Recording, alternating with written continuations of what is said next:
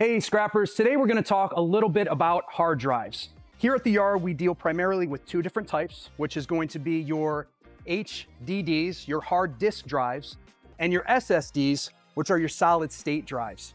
Now there's a little bit of a difference in between the two, and it's primarily what the outer casing is going to be made of.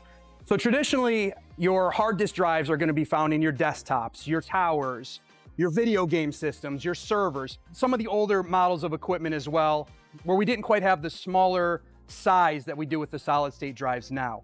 Now, the older hard disk drives are usually going to contain a little bit more gold, but the pricing is offset. You're going to get about the same pricing for these as you would one of our more modern hard disk drives because they're a little more bulky.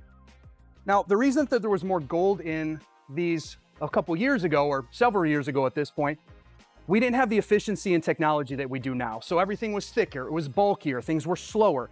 As we've improved our technology over the years, things have gotten more efficient, which means we don't need as much of the material to be able to do the same thing.